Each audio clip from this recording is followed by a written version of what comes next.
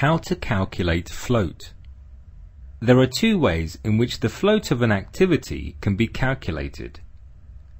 But before that, let me inform you that the first step in critical path method is to identify the critical path of the network.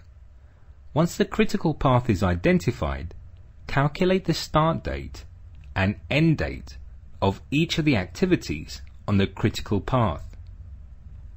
As we have seen earlier, the float of the activities on the critical path is 0, so they represent the overall project duration. Now that you know the project duration, either you could go through the network starting with time 0 and keep on calculating the time required to complete each of the activities until you reach the last activity of the project. This is also called forward pass.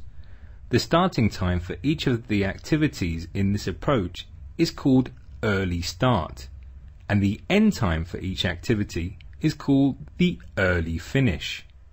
Or you can travel through the network from the project end date and calculate the time required to complete each activity.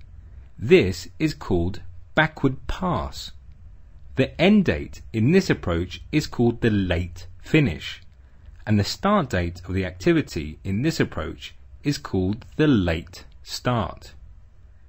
The float of the activity is either the difference between the late start and early start, or the difference between the late finish and early finish.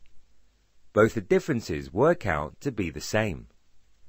If you are having difficulty understanding critical path, I suggest you go through the last two slides twice and then look at the next slide where we have explained a critical path example.